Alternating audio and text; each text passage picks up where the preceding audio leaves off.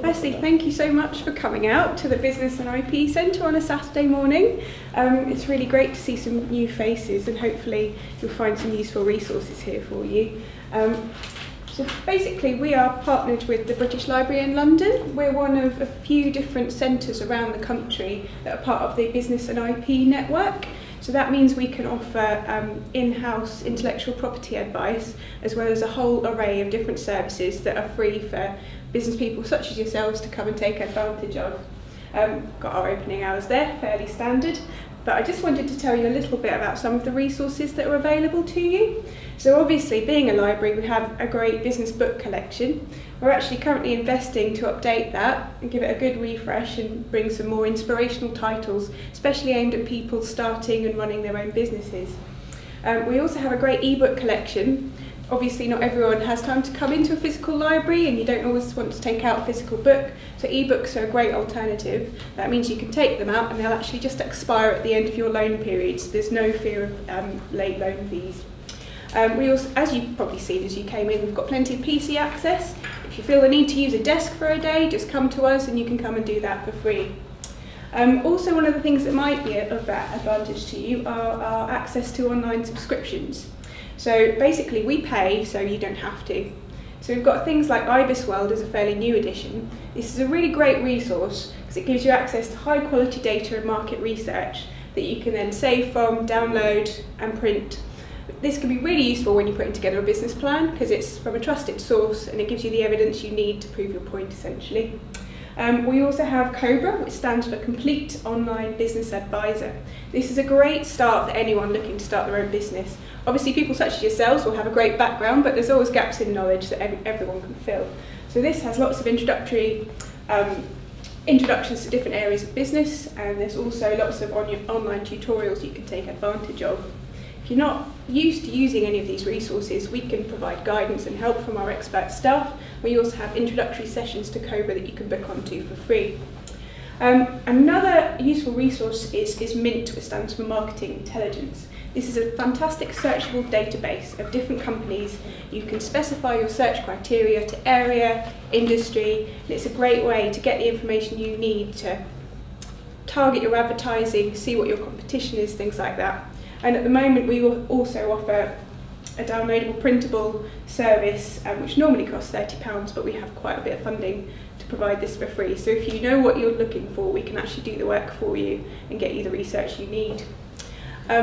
One of the other things that we focus on in this library are events. We've got quite a large programme of events that happen in this library. So what we do on a regular basis is free one-to-one business advice sessions. So we work with various partners. Mentor Business Support are one of the main ones. They provide free business advice for people looking to start or grow their businesses. And they come in once every 2 weeks. So you can find all of these events on our Eventbrite page, which you'll see a link to there. We also work with people like New Anglian Growth Hub for focusing on business growth. If you'd like to grow your business, expand into new markets, they're the people to go to. We also work with Leeds Prior Solicitors. You can come and talk to a solicitor for free, which is a rare thing, and they are really approachable and they'll give you some advice on legal information, what you need to do to take your business forward. Again, we work with Larkin Gowan Accountants, who again, they come in once a month. And you can speak to an accountant about your business finances and they'll give you lots of tips on how to keep that cash flowing.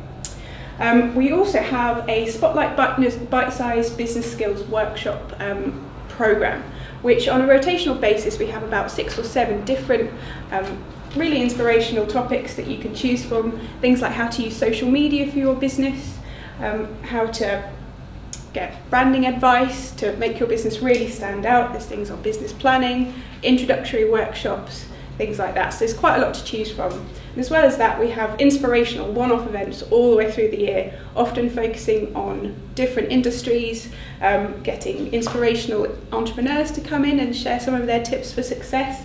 And also being partnered with the British Library means we have access to some really nationally recognised speakers. So they often get people like Mary Portas, probably as a name everyone seems to recognise.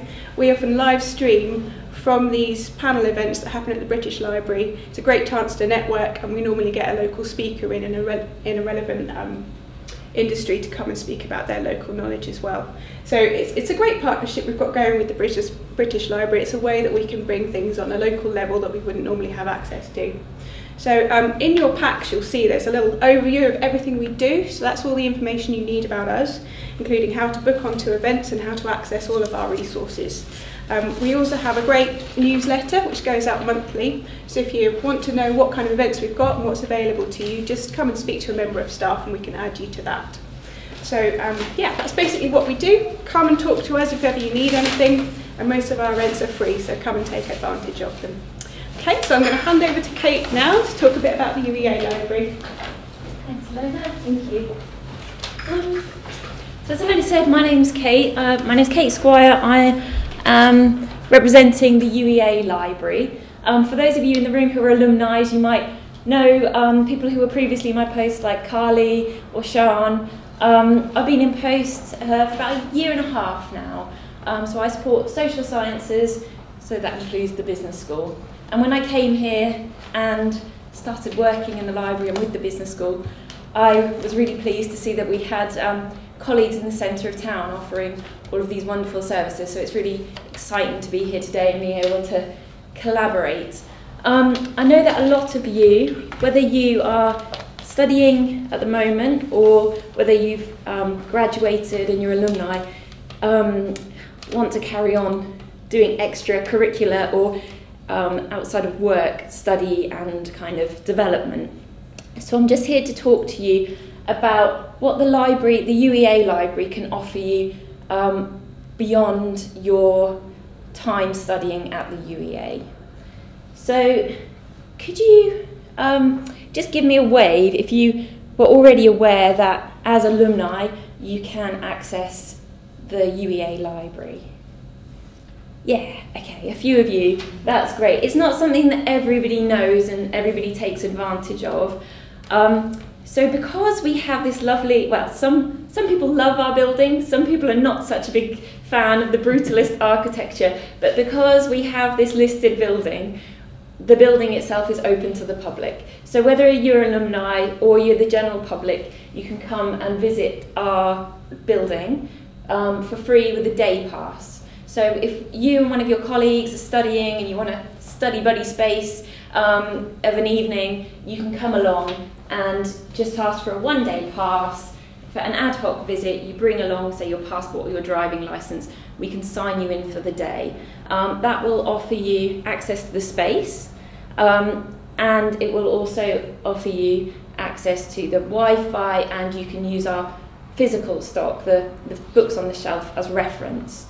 Unfortunately, what it won't do is offer you out-of-hours service. So our library is open 24 hours, but with that service you have to come in when our staff are on the desk. After 7, Monday to Thursday, we have security, and it's after 6 on a Friday, we have security rather than our staff. So yeah, if you're just after kind of dipping in and coming, using the space and flicking through some books, that's great. But as alumni, you also have the option for a few kind of extended services. So you also have the option of this 1-year access card. So if you're just interested in the space, this is great. It's £20 for the year, but it means you can use the building for 24 hours a day, 7 days a week. So if you're going to crack into some studies on top of your work and you want a quiet space to come and focus away from home, that's really lovely. Again, you get the Wi-Fi access, and you can use the physical stock. But in both of these options, so the 1-day pass or the access card for 24 hours, you've also got a couple of dedicated PCs in the library, which will allow you access to most of our online journals. What it won't offer, I'm afraid, is access to the more professional tools, the kind of business databases. So as an academic institution, we get slightly different contracts than public libraries do with these suppliers. So things like Mintel, MarketLine, those kind of resources, unfortunately, they're not open to you unless you're studying at the UEA.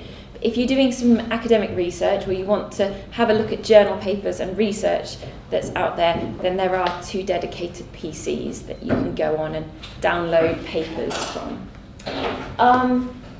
If you're studying elsewhere, so if you've signed up for a course at another university, you can apply for an even more enhanced service. So you get 24-hour access, but you also get a loan entitlement if your course is postgraduate.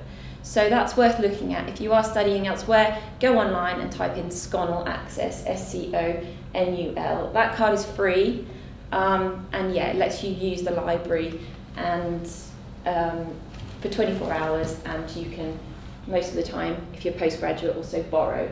If you're not studying elsewhere, but you do want some borrowing rights, there is another card, so many options. This one's £50 for the year, but it means that you get to borrow 5 items at a time, you get 24-hour access, and you get to renew online. So with all of these options, you get the walk-in access to our journals, and you get Wi-Fi. So all of this information is online. If you look in your packs, you'll see one of these leaflets which gives you an overview. If you've got any questions about them, the various different options, or you're interested and you want to speak about them a little bit further with one of our team, there's a phone number on there and an email address. Just email him, we'll talk you through. If you want to have a quick look at our collection without coming in, before you decide to sign up to any of these options, if you just go on the UEA website and go to the library pages, you're probably familiar with this if you've already studied with us or you're studying with us at the moment, but we have our catalogue called Library Search. So if there are particular textbooks, say you signed up for a course and the textbooks you need are going to cost hundreds of pounds and you just want to dip into them, you've decided the £50 access will see you through your course and you can borrow the books from us, then just pop in here, see if we've got them, and just search online. And again, just phone our team if you have any questions. That's kind of a whistle-stop tour of those options. Does anyone have any questions before? Yeah? External borrower card, £50, is it just for hard copies or is there any electronic journals access? So the electronic journal access you can get with or without the £50. The £50 card is to open access up to you so that you can use the building 24 hours, and also you can borrow physical items, yeah. But if you're after journal articles, then you can come in and there are a couple of designated PCs and you get a login for the day, and you can go on and you can do your research and download PDFs of the articles. Unfortunately, none of the options allow us to open up access to the professional tools. It's just that because we're a university, our contracts with these big databases are restricted. So obviously they want to then try and offer you their services once you graduate and go and open your own businesses. So if they extend their access to alumni, then sometimes, well, then they're going to be kind of doing themselves out of some business. So unfortunately we can't offer that, but we can offer journal article access. Any more questions? Okay, well, I'll be here for the rest of the day, so come and find me if you think of anything to ask. Thank you. Thanks.